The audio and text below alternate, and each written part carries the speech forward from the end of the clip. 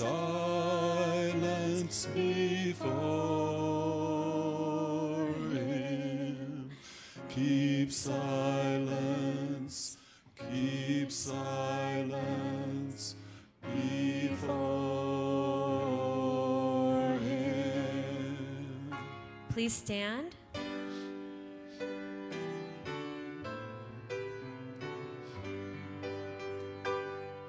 Praise God, from whom all blessings flow. Praise him, all creatures here below.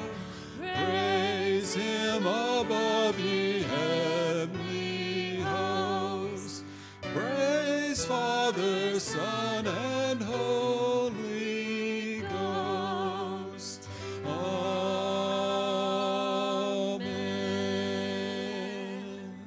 Thank you. You may be seated.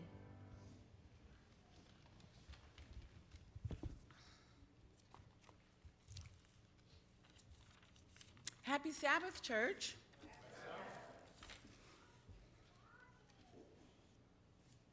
Here are your morning announcements.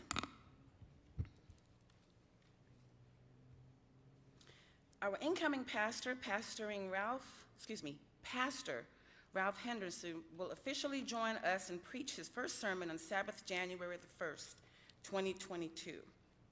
He and his wife, Joni, are currently enjoying his sabbatical, but are looking forward to connecting with the Kernersville Church family. As most of you know, Beth Primo went to sleep on Thanksgiving night at 9:45, and arrangements are pending, and we're asking that you continue to keep Marvin and the family in your prayers. Christmas concert at TCA will be Friday evening, December the 3rd at 6:30 p.m. Steps to Christ Project, thank you for helping us surpass our financial goal to get Steps to Christ into 10,000 households. Mailings will go out in December, but our work isn't over yet. Now we need to pray. Earnestly pray to prepare the soil so each and every book will be received for God's glory.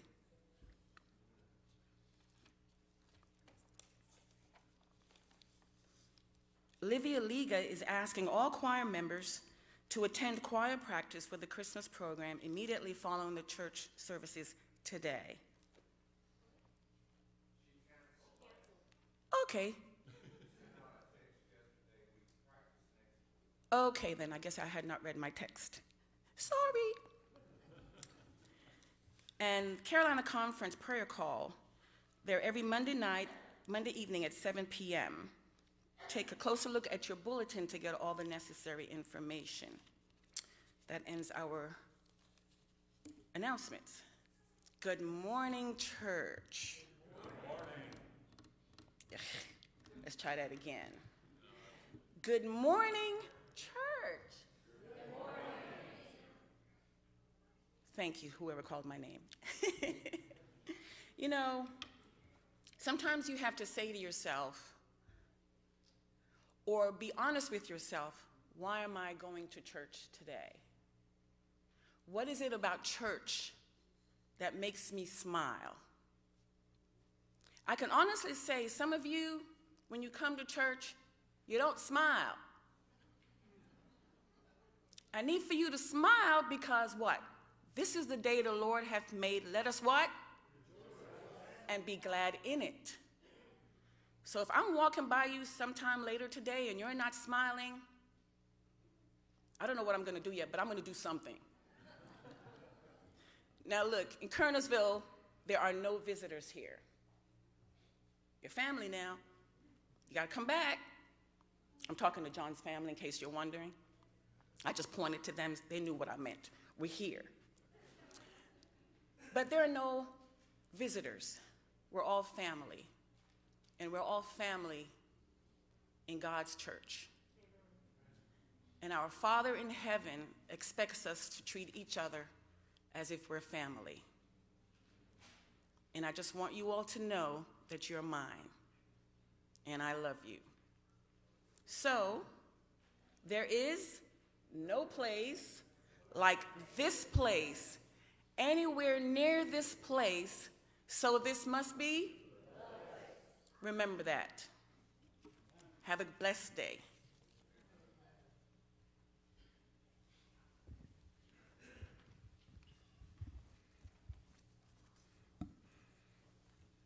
It's now the time in our service where we get to seek our Lord in prayer. This Sabbath, our church is mourning some dear loved ones.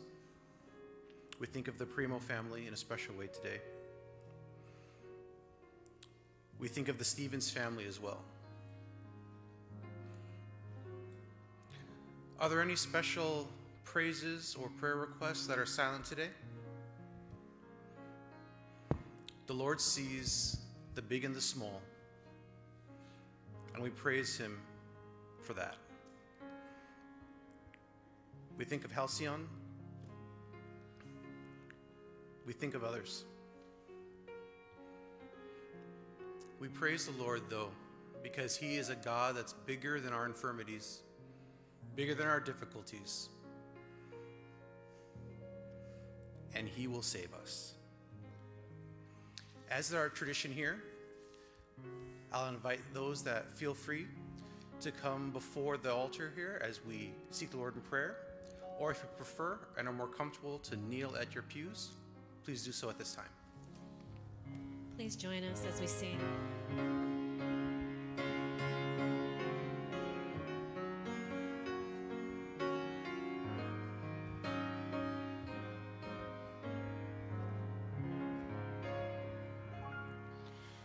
Now, dear Lord, as we pray, take our hearts and minds far away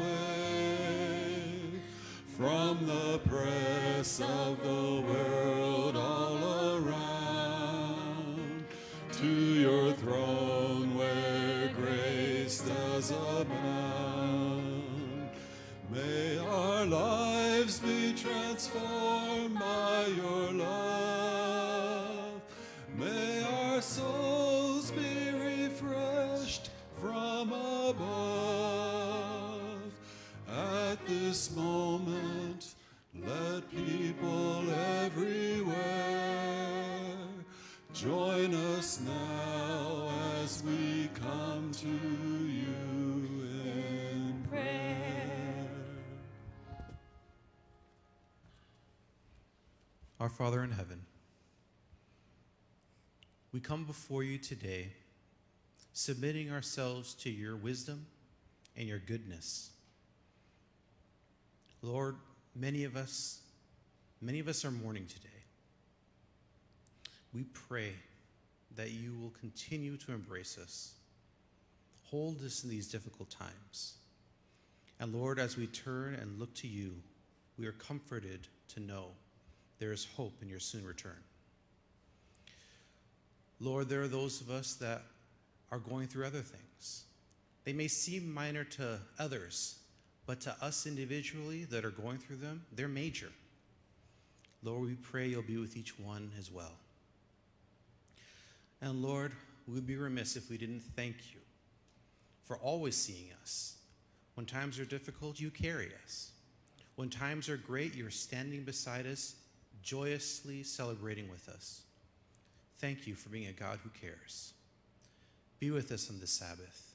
Be with us in our worship. And Lord, be with us in our hearts. We pray in Jesus' name. Amen.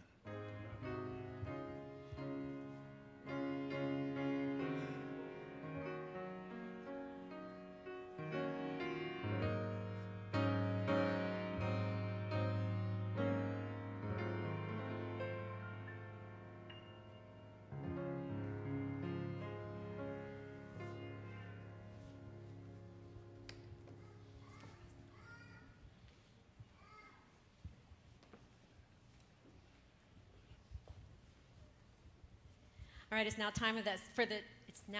that time of the service where we praise and worship our Lord. Our first song is Come Thou Fount of Every Blessing. If you wish to open up your hymnal, it's hymnal 334. We ask that you join us and lift your voices as we sing.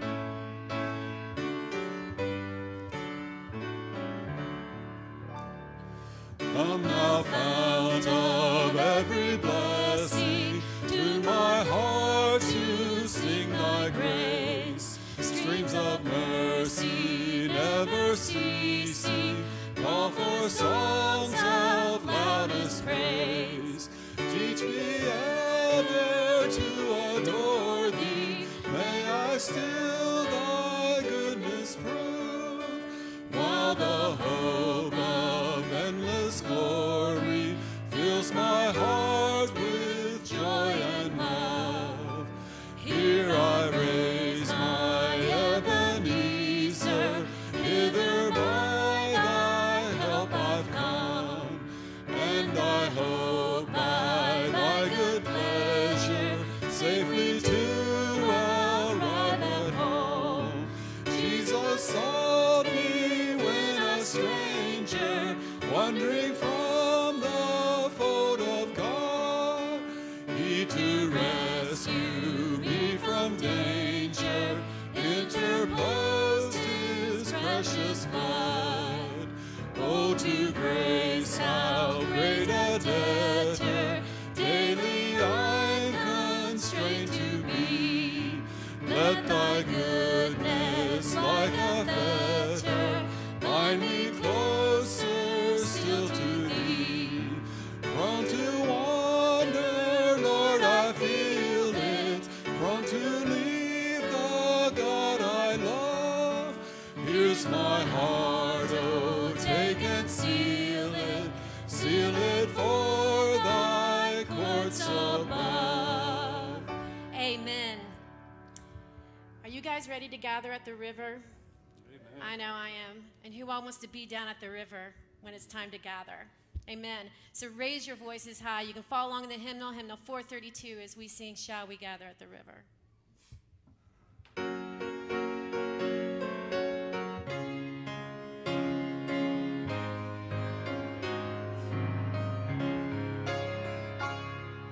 Shall we gather at the river, where bright angels' feet have trod, with its crystal tide forever flowing by the throne of God? Yes, we'll gather at the river, the beautiful river. Gather with the saints at the river that flows by the throne of God.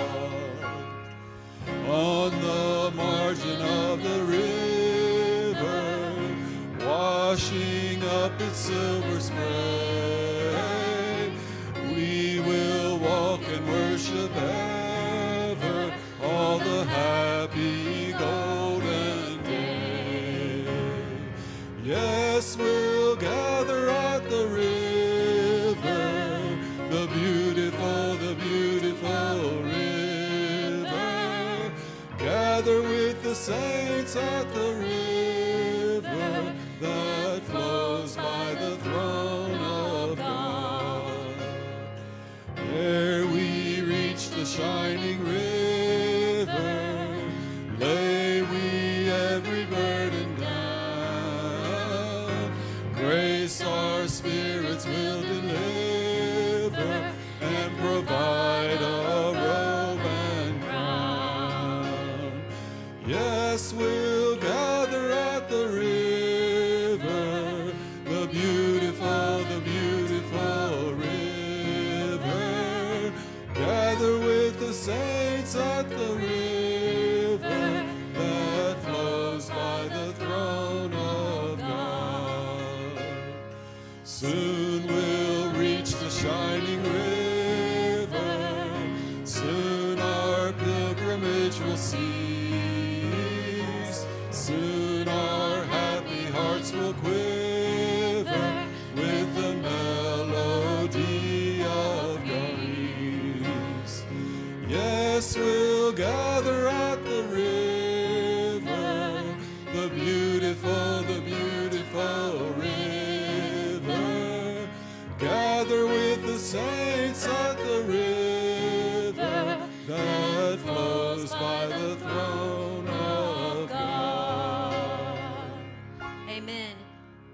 now time for opening hymn. If you would please stand and join us. Come, Ye Thankful People is in hymnal 557.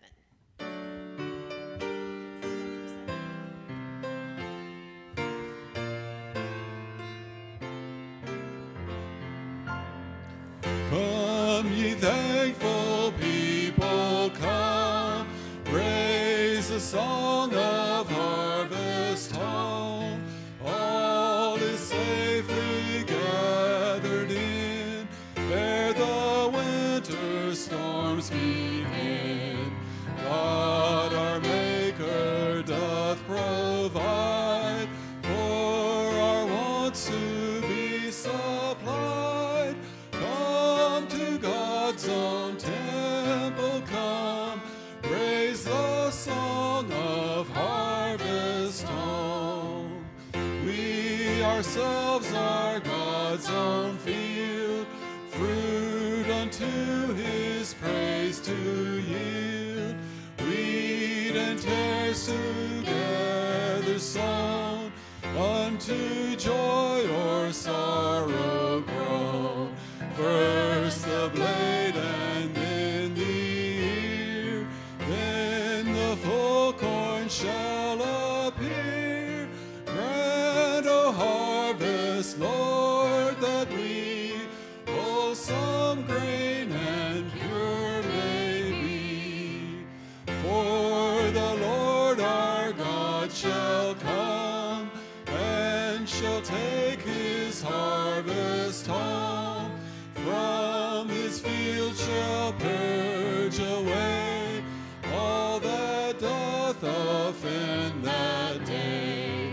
Give his angels charge at last, in the fire the tares to cast, but the fruitful ears to store in his garner evermore. Then thou church triumphant come, raise the song of harvest home. All are safely gathered in, free from sorrow, free from sin. There forever purified, in God's corner to abide. Come, 10,000 angels come, raise the glorious harvest home. Amen. You may be seated.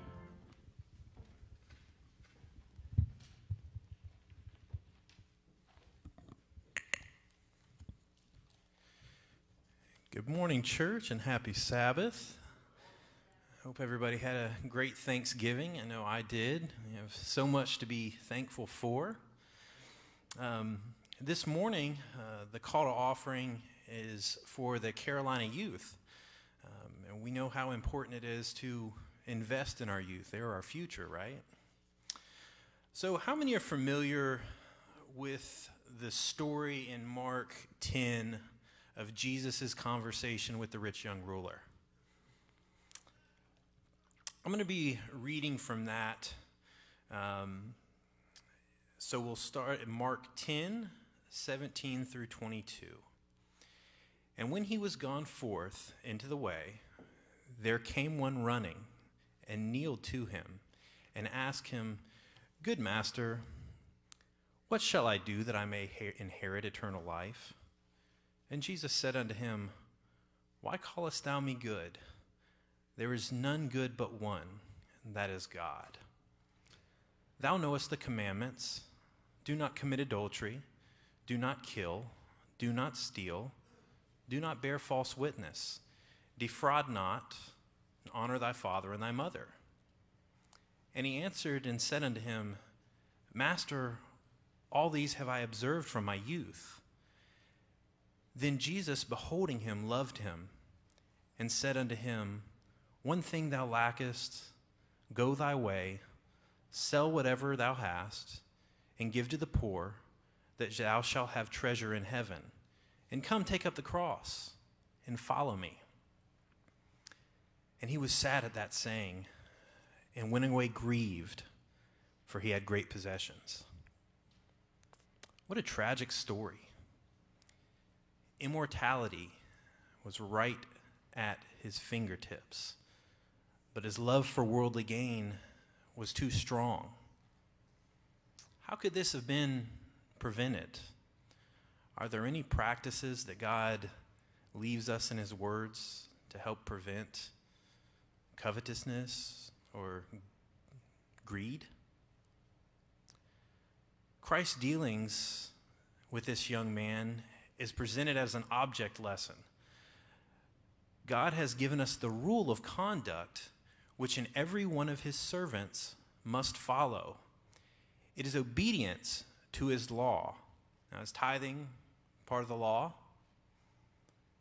Again, it is obedience to his law, not merely legal obedience, but an obedience which enters into the life and is exemplified in the character.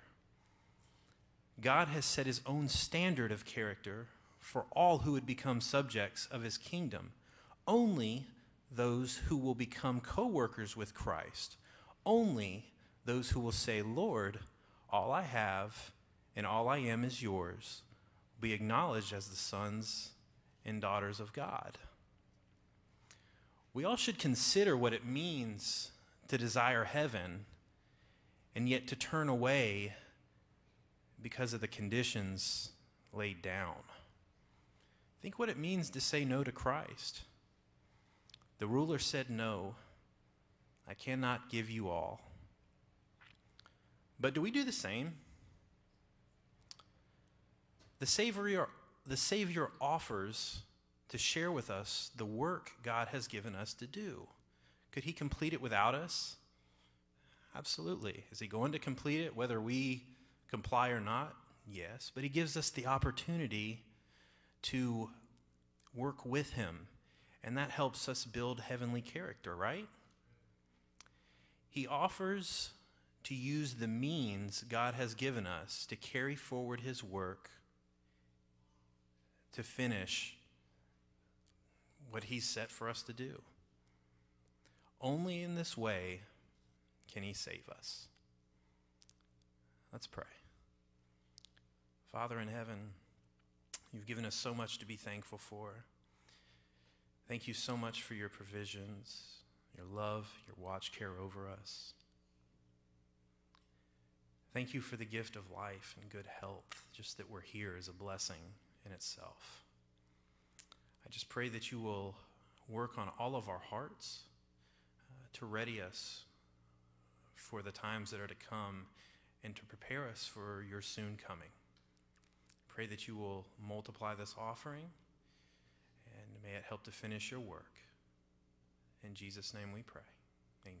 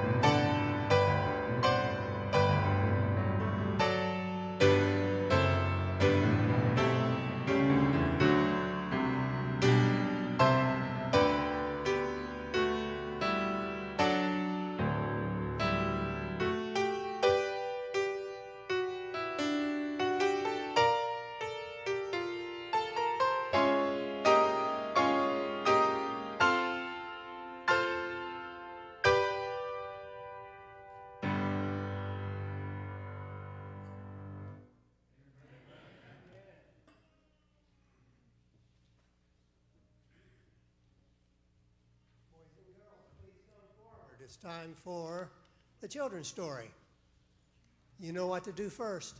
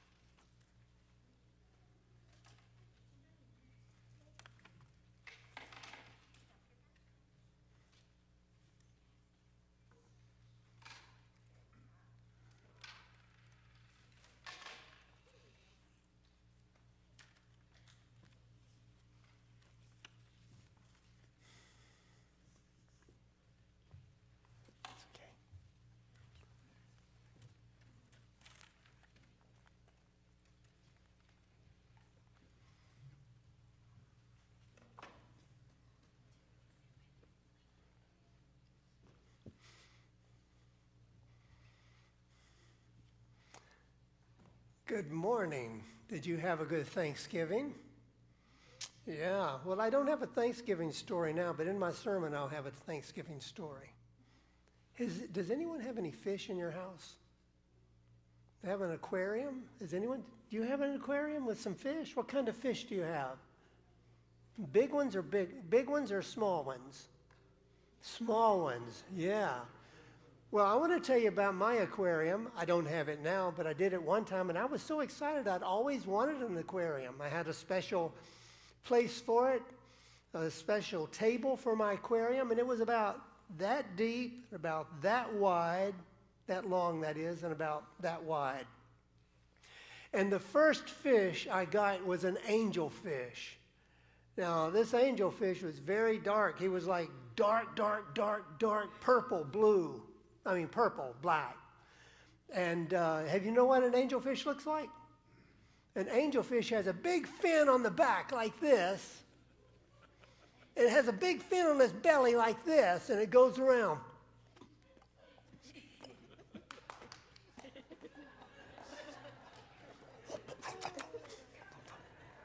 Very curious, but one thing about it, I thought the angelfish would appreciate having some company. And so I went back to the store and I got little fish like this called neons. Oh, neons have these stripes down their sides and they jet around in the fish tank. And I got probably 10 of them because there seemed to be a lot of room for 10, and I put those neons fish in the tank, and boy, they were jetting around. And before long, that angelfish didn't look like he was an angel anymore. And he saw, now this is going to be scary, okay? I'm just warning you. He saw a neon, and he crept up to that neon, like that. And what happened, it looked like that neon went backwards right into that angelfish's mouth. And I said, oh no. And before long, he went to another one. And it was gone, just like that. No, don't cry. Now, I had some things in my fish tank that the neon seemed to really like especially. I put some plants in it. And also, I'd put some rocks in the fish tank. And those rocks were so that the fish could get underneath, the neons could get underneath the rocks. And before long, all the neons had disappeared under the rocks and in the plants. And that big old angelfish couldn't touch them at all, as long as they stayed under the rock.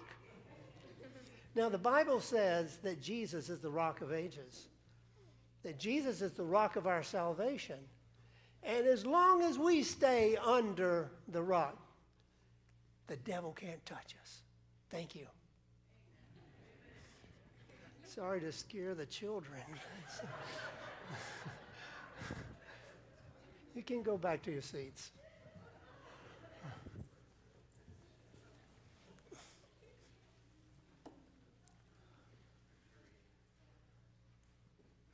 The scripture reading for today is from James 2:3-5. And you pay attention to the one wearing the fine clothes and say to him, you sit here in a good place, and say to the poor man, you sit there, or you sit here at my footstool. Have you not shown partiality among yourselves and become judges with evil thoughts? Listen, my beloved brethren, has God not chosen the poor of this world to be rich in faith and heirs of the kingdom which he hath promised to those who love him?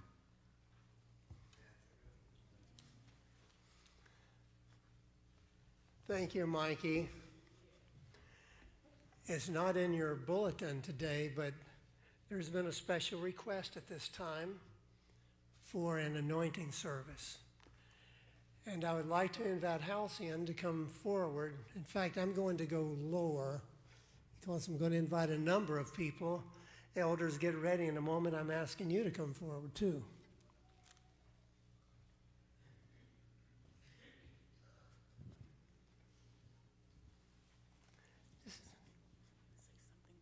Yes.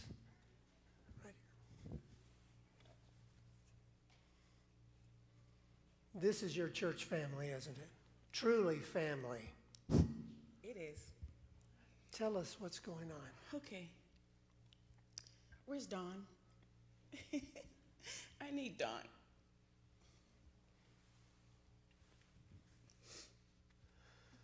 And Stella's coming.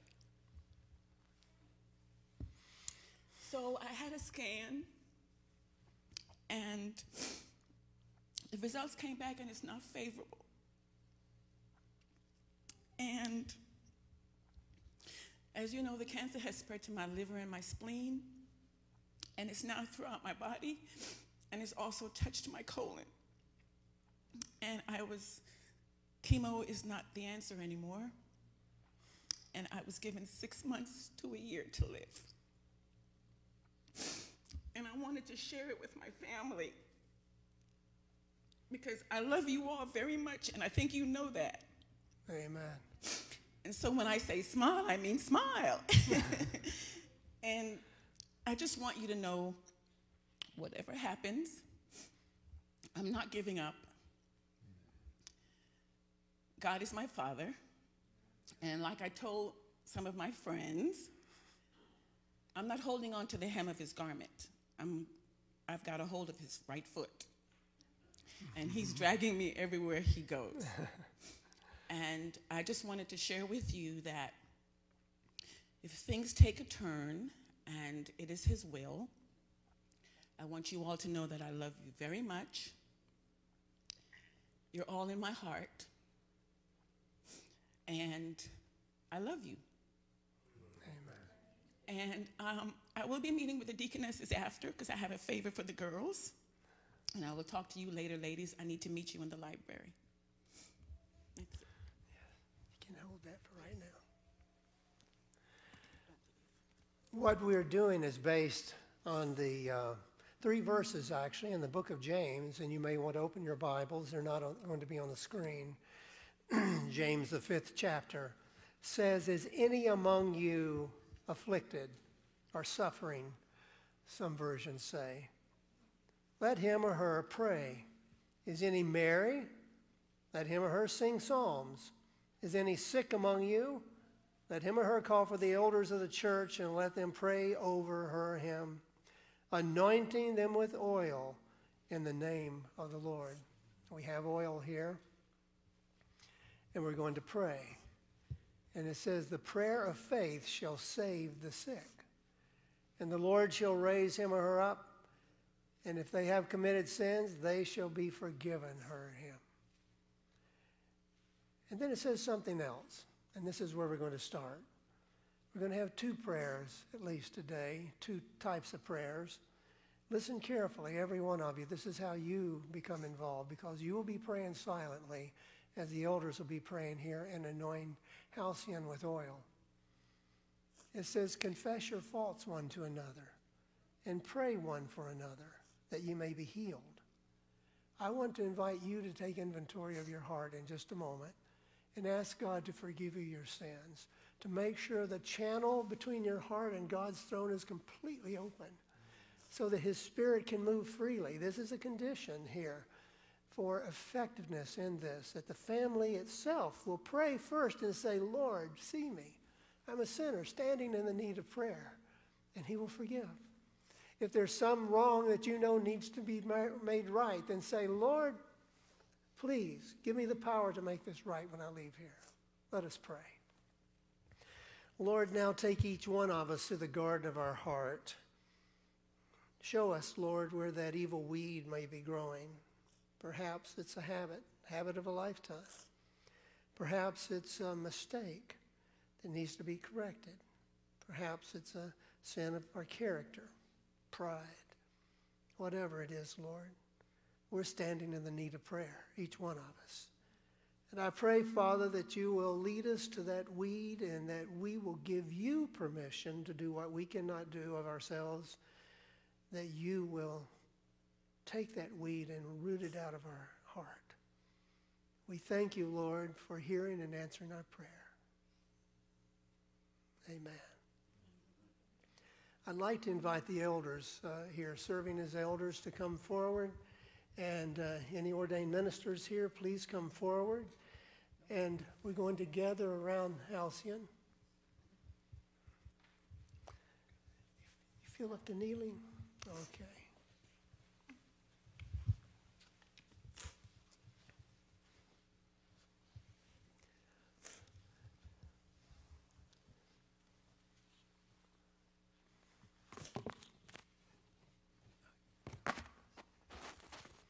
I'm going to ask our head elders, Brother John, if you'll pray first, and then Brother Don is going to pray, and then I will anoint with the oil.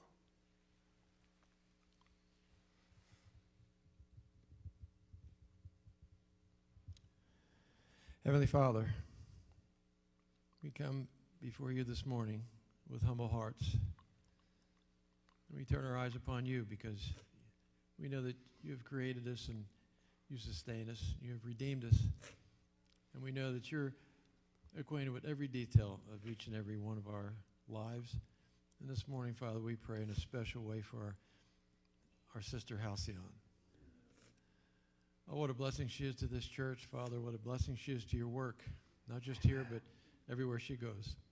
We pray, Lord, that this morning you would heal her so that she can go forward in faith and continue to do your work as you guide and direct and use her to touch so many lives. Please, Father, hear our prayer this morning and do what you are more than capable of doing and help this dear woman, Father, to trust in you with all her heart, because we know that you are the Alpha and the Omega, the beginning and the end, and you can sustain her, Father, and you can heal her. And we pray you would this morning in Jesus' name. Amen.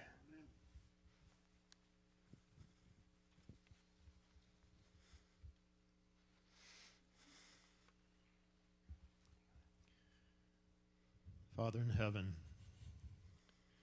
it is with humbled hearts that we come before you, the King of the universe, the creator of all things. Lord, we know that you spoke this world into existence. You spoke when Jesus was here on earth. He spoke and people were healed. People were raised from the dead. All manner of illnesses, Lord, just by your word. So, Lord, this morning, just want to first ask that you would forgive me of my sins. Lord, that there would be nothing that would stand between you and your healing, your dear daughter here this morning. Amen. Lord, she has been so courageous, such a witness to so many of us, been such an encouragement to all of us. Lord, we have gone through her experience with her over these last years, and we believe that you are coming soon and you're going to put an end to sin and death. Amen. Yes. And sickness. But Lord, just now, we ask that you speak the word only and heal Halcyon, that she might continue to serve you here, that she might continue to be a witness to us. Lord, we pray in the all-powerful name of Jesus. Amen. Amen. Father in heaven, there's nothing magical about this oil. We realize that, but it's representing your Spirit, the Holy Spirit who is with us today. And Father, I now anoint Halcyon, this oil that represents your presence in her life. And Father, we thank you so much for the promise that you'll never leave or forsake her, that nothing catches you by surprise. Oh God, I pray that your Spirit himself will bear witness with Halcyon's spirit. There is work still to be done, she realizes, and she wants to be a part of it. Oh, Father, I pray that the devil will be rebuked now and that healing will take its place according to your will, Father. In Christ's name, amen. God bless you. We love you.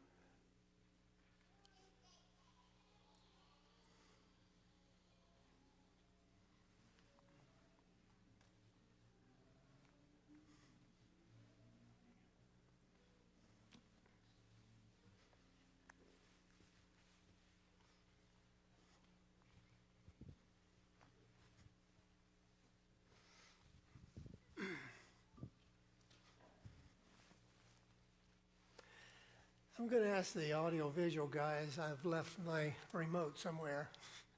If you could bring me one, I'd appreciate it. Thank you.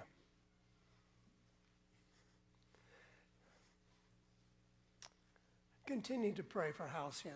Would you do that the days ahead? How was your Thanksgiving?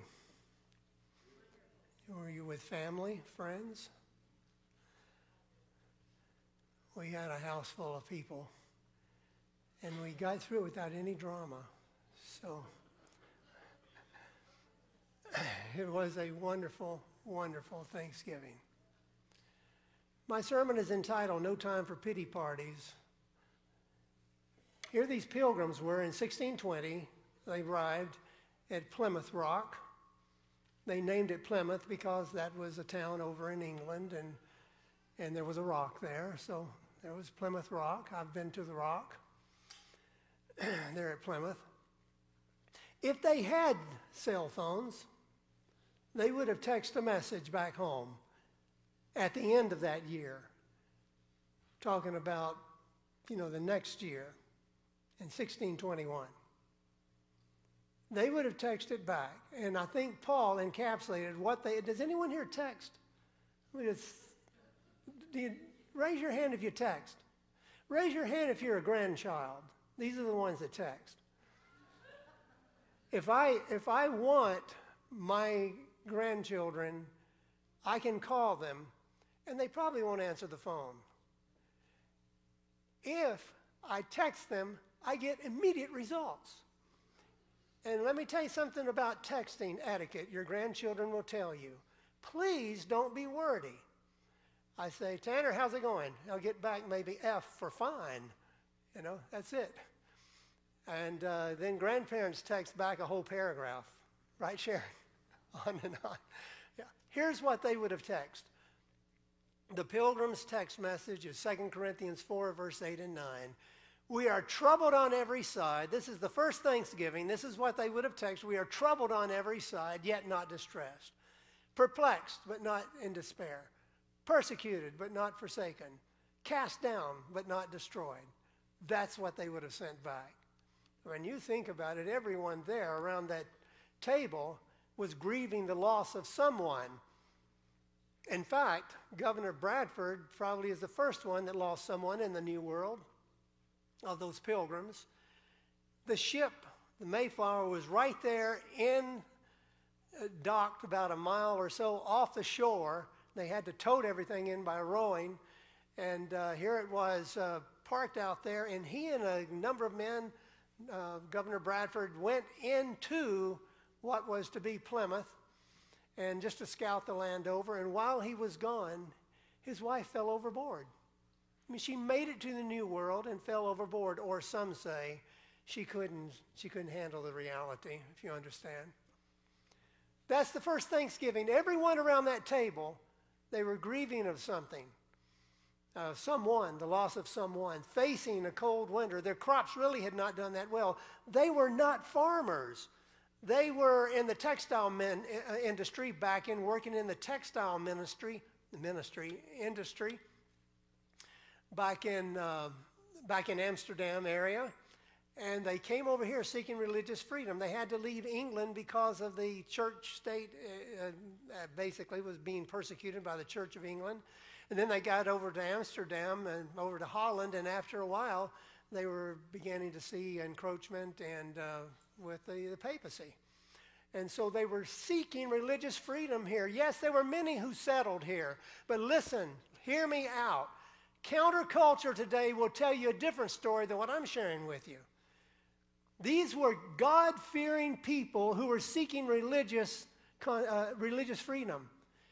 And God bless them. They did something that had never been done in memory. And that was that pact they made, the Mayflower Pact they made, where they had religious freedom right there up front in their laws and the rules and regulations. They insisted that they would not have a king and they would not have a pope. They would not have a church state. The first Thanksgiving, a year later, here they are looking around, and there really wasn't much to eat. Their crops had not done well. As I said, they didn't know.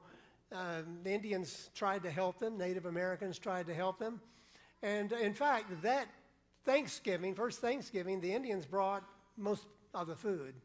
Yes, they did have pumpkins. Someone said they probably got a pumpkin and had the first football game there on first Thanksgiving. It's become a tradition. Might have started there. But they played games for 3 days, and they ate, and they had pumpkin stew and deer that the Indians had brought. Going back about 15 years, and someone says, please, are we going to be tested on these dates? No, you won't.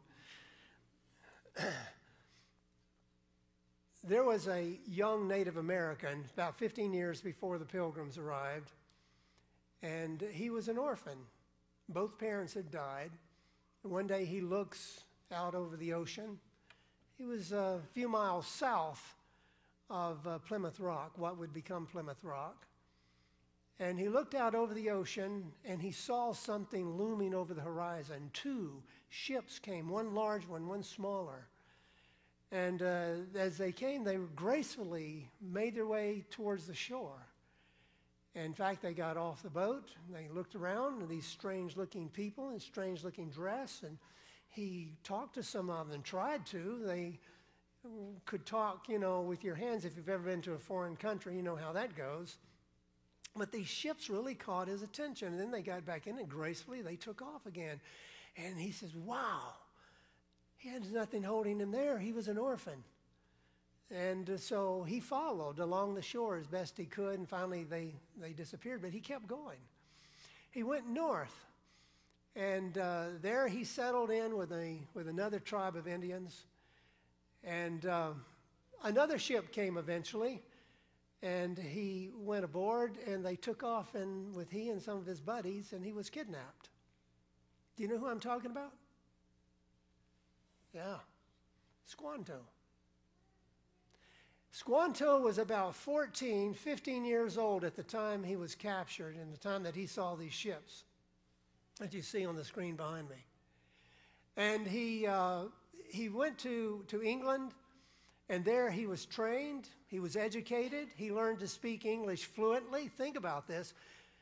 And when he came back, he was 27 years of age. In fact, he made several voyages coming back, and every time he thought he was going to be able to stay here perhaps, and things happened. He made 2 or 3 trips back and forth across the ocean, and finally he was able to come back and settle here 1 year before the Plymouth settlers put foot on this Native America, what we call the United States of America now. Think about that. So one day the Pilgrims are just trying to get established. They're building and trying to make some type of shelter over their heads. And into camp walks this large Native American, Mansonite. He was over 6 feet tall. A perfect specimen of a man. He actually was over a nation of Indians, and he had someone with him. And the person he had with him was, guess who? Squanto, who was fluent in English and fluent also in whatever languages. He knew several dialects of Native American Indians. Tell me, God's hand wasn't in that. That's what used to be preached in our schools. I hope it still is. Because everyone needs to know this, that this was a different colony. These guys came over here seeking religious freedom, and more than any other colony that came to America, that Plymouth company, New Plymouth, group of pilgrims, and whoever came and joined up with them, they made America what it was. Yes, there were mistakes. Horrible mistakes, but those that have been made along the way. But God still has blessed America, and we need to pray that God will continue to bless America. Don't you think so? From the shores of America went missionaries by the millions across the world. In fact, today, I used to sit on committees before I retired, and the last I heard, every dollar you give for tithe, 40% of that dollar goes to help the worldwide work. Did you know that? The world still is dependent upon the U.S. dollar. And God has given us affluency and given us the ability to share what we have, to spread the gospel of Jesus Christ and the 3 angels' messages. So there you have Squanto, kidnapped and taken to Europe about 1605. Again, you will not be tested. Returned home about, 1 year before the Mayflower. And Mayflower came in 1620. I think God was in it. All right, this was their attitude, that first Thanksgiving, facing a cold winter. Crops had not done so well. A lot of folk had died, no hospitals. Precarious place to live. They were all on their own. They had a one-way ticket over here. That was it. These are the verses that I think that we today could claim. I'm sure they were acquainted with him. 1 Thessalonians 5, 16 through 18. Rejoice always. Pray without ceasing. In what? Everything. In everything give thanks. For this is God's will for you. What is God's will for you? That we should thank him for everything. I remember when I went into, I alluded to this during the anointing service, these words. I went into my doctor, Dr. Tryon, about 17 years ago. And he said, I'm sorry to tell you, but the test came back, Charlie, and you have cancer. And I said, whoa, have you ever been told that? Wow. I was thinking, something's inside me. It's growing. I can identify with Halcyon. She's been on quite a journey with this. And then Dr. Tryon says, Charlie, nothing catches God by surprise. I remember going to Mayo Clinic, and I was led like a lamb to slaughter. And Sharon actually had to lead me around. They were showing me all the stuff that they could do. You could do this. You could have it frozen. You could have it removed. You could do nothing. And this is what will happen. And at Mayo Clinic, they even have put a DVD in a laptop, and it'll show you the procedure. Them actually doing this stuff on people. And I looked at that, and I said, I don't want any of it. That was it. And then the elders of the church gathered around me and anointed me. So we did Halcyon today. And there was a peace that came over me.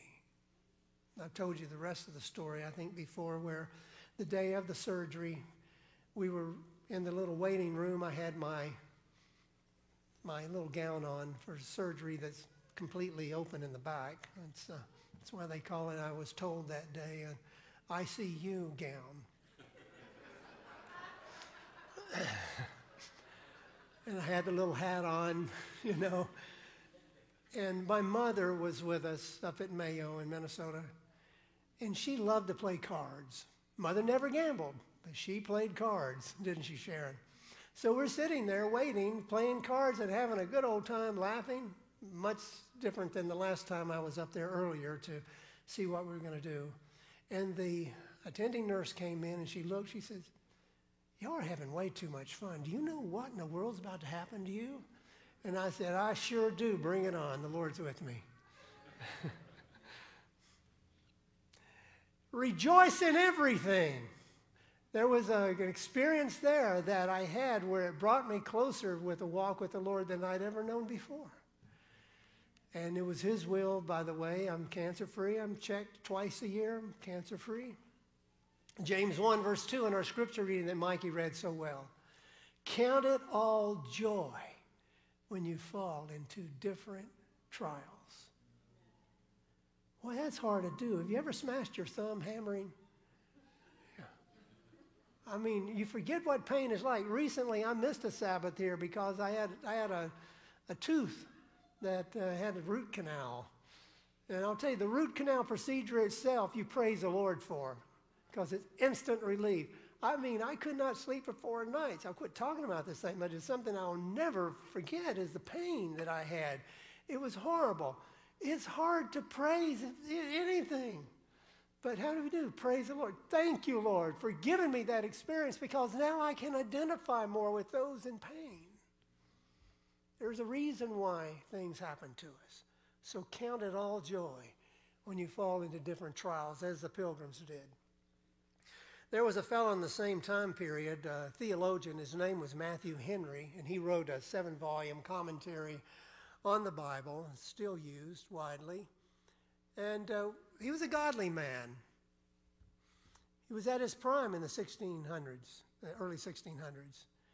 And so eventually he died, as everyone will until the Lord comes. And they found something in his keeping, in his stuff that he left behind. They were sifting through it.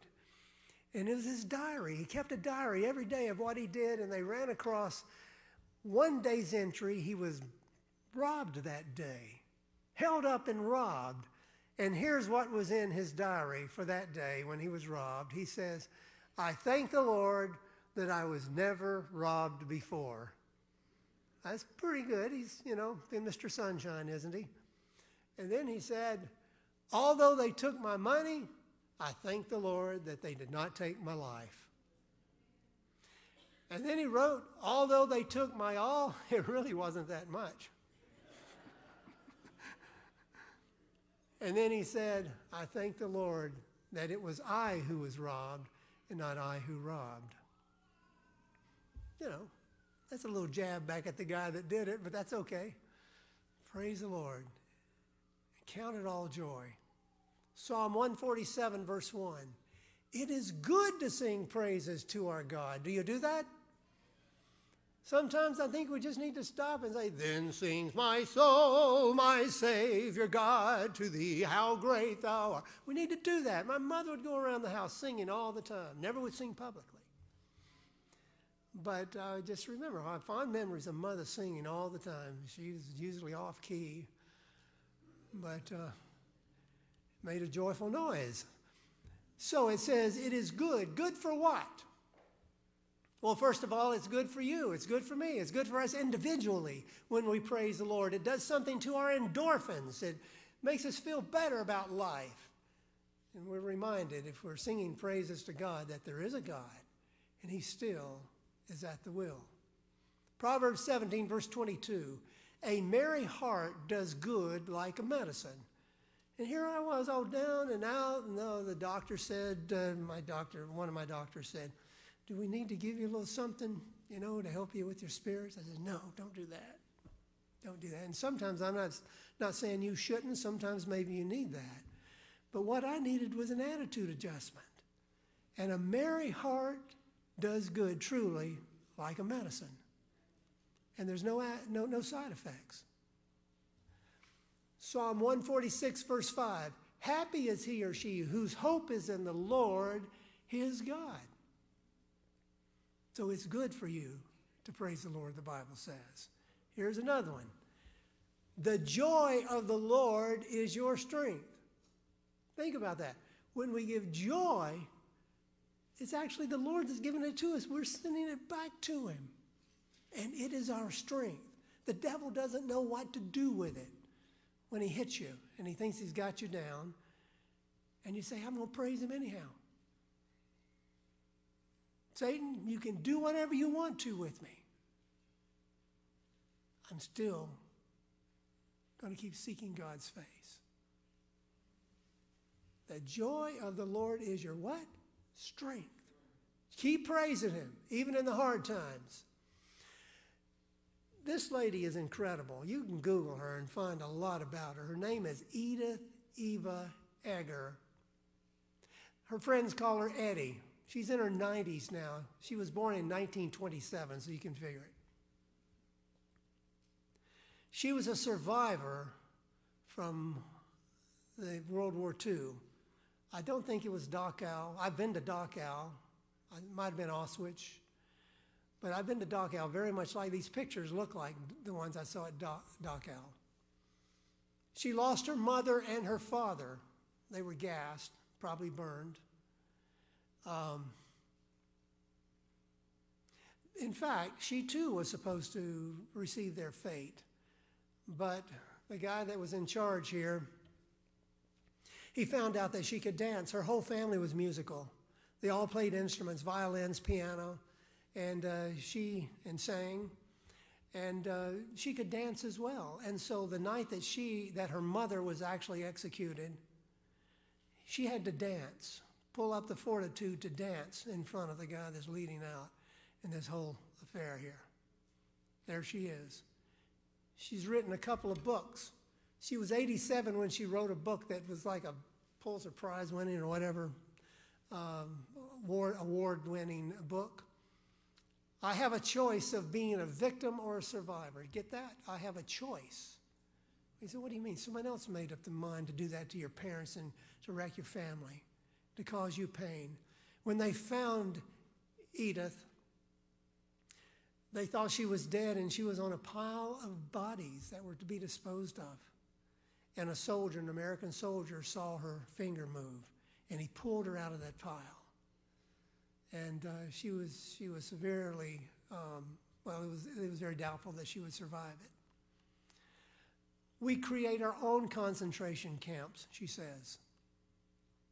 She has her doctorate now in psychology. She's a counselor to help folk with post-traumatic drama. I refuse to be a hostage and prisoner of the past. I've seen things like this that are now, gathering dust at Dachau.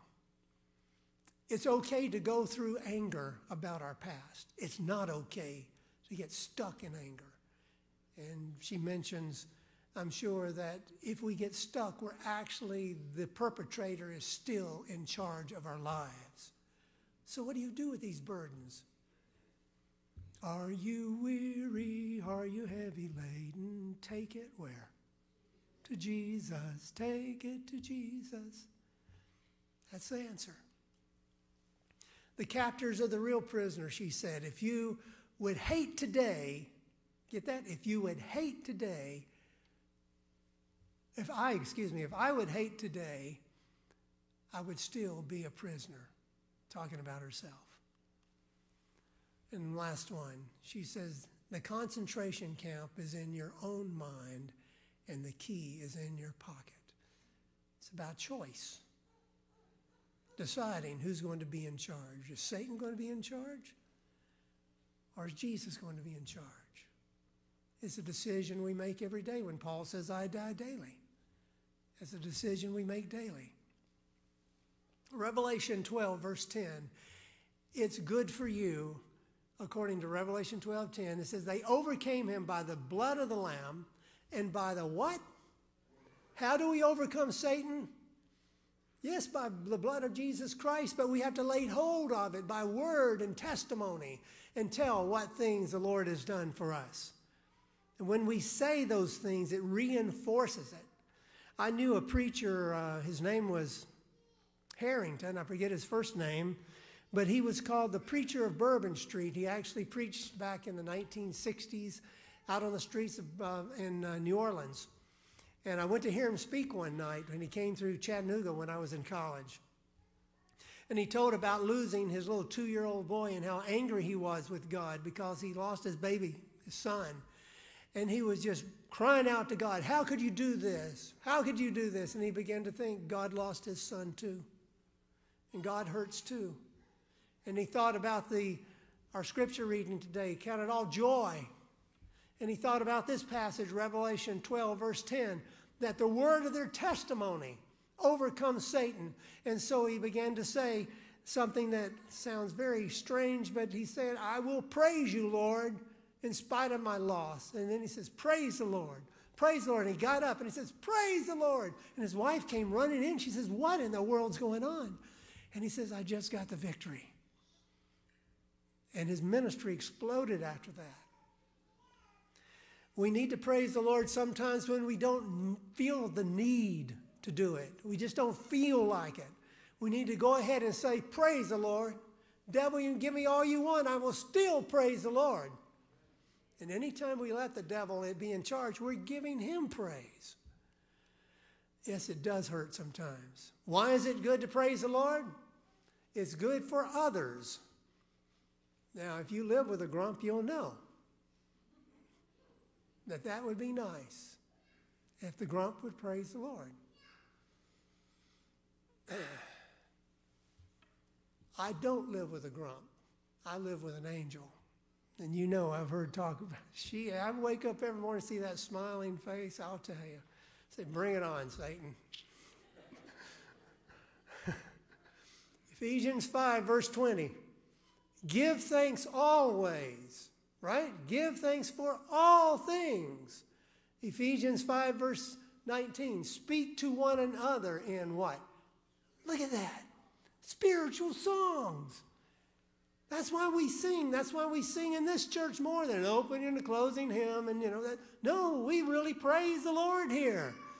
There's nobody that says we have to sing these other songs, so we throw them in to make God happy. Yeah, it makes God happy. But he says we should do this. And I remember again my mother singing these songs, and they stick with me now. The words to them just uplifted the whole household as she would go around, puttering around the house, singing, humming songs, singing spiritual songs to each other, and making melody in your heart. That's our privilege. It changes things, doesn't it, Halcyon? Yeah. Ephesians 4, verse 29. Let not any unwholesome talk come out of your mouths, but only what is helpful for building others up, that it may benefit those who listen. Listen to me. Just because it's true doesn't mean it needs to be passed on. And I pray to God, God, give me wisdom to choose my words and my topic. Continuing to read, be kind and compassionate one to another. Telling us here to be positive in our communication. I can imagine those pilgrims as they enjoyed 3 days. They weren't sitting there, down in the mouth, talking about the way it was back home. Remember when we had cake and ice cream? I had a little piece of pumpkin pie as a diabetic. That is significant on Thanksgiving. It was a little sliver, right? Yeah. Now, I praise the Lord for health. Yeah. These are the 3 C's that we should not do. I don't know where I picked this up. Don't criticize. Don't condemn. Don't complain. I had an altercation once with someone about 1.5 years ago. And I was right. And I believe I was right. And it was a relative. And I believe that I could have called the police and that one would have been put away. Some people that know the situation said, why didn't you? Because I believe that I need to take the high road. And you know what I found out when I told even my best friends what was going on? They didn't want to hear about it. They didn't want to hear the negative thought. So I quit talking about it. It made me feel better too, that I didn't have to keep rehearsing what had happened. Don't criticize, don't condemn, don't complain. People don't want to hear complaining. If you need to really complain, go to a preacher, go to a counselor, go to one person that you trust, but don't just keep talking about it to everybody. You'll run people off. Mark 5, verse 19, tell them what great things the Lord has done for you. Is there something that you could find in your life, the vocabulary of your life, that the God has done for you? Talk about those positive things. No, you shouldn't sweep the ugly stuff under the carpet, but deal with it. Go to your prayer closet and deal with it. Go to 1 or 2 who you truly believe are spiritual giants or leaders, and someone that can handle it. But tell everybody what great things the Lord has done to you and for you. I love this picture. Why should we praise the Lord? Because it's good for God. Do you realize that you can touch God's heart? Think about this. Do you realize that God is dependent on you for his happiness in a certain sort of a way? Oh, you say God's all-powerful. God's not touched by anything we can do. God's not touched by negative thoughts, negative action. Listen, God is touched. Revelation 4, verse 11. We were created for God's pleasure. What's that word? We were created for God's what? Has anyone ever done anything for you that made you happy? Huh? Am I pressing this too far that God doesn't have feelings? I mean, God has feelings. That we actually can touch God's heart. And when we praise him, and it's from our heart, that it brings pleasure to him. We were created to make God happy. Someone says, well, God's sovereign. Well, in that case, he didn't need to create us. We were created to meet a need of God. It says, for his pleasure, God created us. Jesus on the cross, it says, he hung there, who for the joy that was set before him endured the cross. He's there hanging from the cross with nails in his hands, nails in his feet, a crown of thorns on his head, his back lacerated. And as he looks down through the corridors of time, he sees my face. He sees your face. And it brought him joy. And you know what Jesus said about God the Father? He said, my Father loves me even more because of what I'm doing for you. That's the Bible. We can bring joy to the heart of God by walking with Jesus now. By deciding we're going to stay in the boat. By deciding that we're going to finish the journey. And it's almost finished. You look around you, this world is coming to an end. And we can bring joy to Jesus by staying with Jesus to the very end. Psalm 149, verses 1 and 4. It's good, it is good to praise God, for the Lord takes pleasure in his people. Isn't that beautiful? He takes pleasure in us. He loves us with a love we can't understand. There's a place in the heart of God, I said the first week I was here, and I'm saying it again, reserved just for you. And if you do not come to that place in the heart of God, God will forever be lonely for you. So let's praise the Lord today. Psalm 147, 7, 11. Sing unto the Lord with thanksgiving. The Lord takes pleasure in them that fear him. Please, I want all those who are leading the music to please come forward, or the one. And we're going to have a song of praise as we leave this worship service today. Sing unto the Lord with thanksgiving. Throw your head back and sing. Let us all stand, please.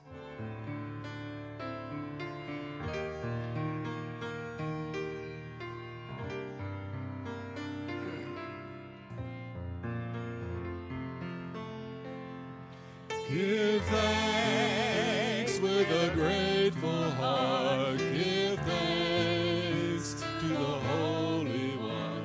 Give thanks because he's given Jesus Christ his Son. Give thanks with a grateful heart. Give thanks to the Holy One. Give thanks because he's given Jesus Christ his Son. And now let the weak say, I am strong. Let the poor say, I am rich, because of what the Lord has done for us. And now let the weak say, I am strong. Let the poor say, I am rich, because of what the Lord has done for us. Give thanks with a grateful heart. Give thanks to the Holy One. Give thanks because he's given Jesus Christ his Son. Give thanks with a grateful heart. Give thanks to the Holy One. Give thanks because he's given Jesus Christ his Son. And now let the weak say, I am strong. Let the poor say, I am rich, because of what the Lord has done for us. And now let the weak say, I am strong. Let the poor say, I am rich, because of what the Lord has done for us. Give thanks. Father in heaven, we thank you for the promise that you will never leave or forsake us, that you are with us to the very end, that even when we walk through the darkness, even when we are told the worst by the doctor, that you are right there with us, and you will be with us, and that someday this mortal will put on immortality. Someday we will arise to meet the Lord in the air. Someday, Lord, we will see those who have gone before us, who are asleep in the grave. Lord, that there is hope. We thank you so much for all the promises that encourage us. May we hold fast to that which is good now as we reach the end of this year and go into a new one in Christ's name. Amen.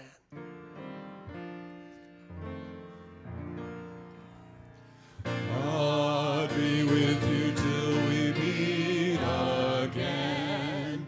By his counsels God uphold you. With his sheep securely fold you. God be with you till we meet again. Till we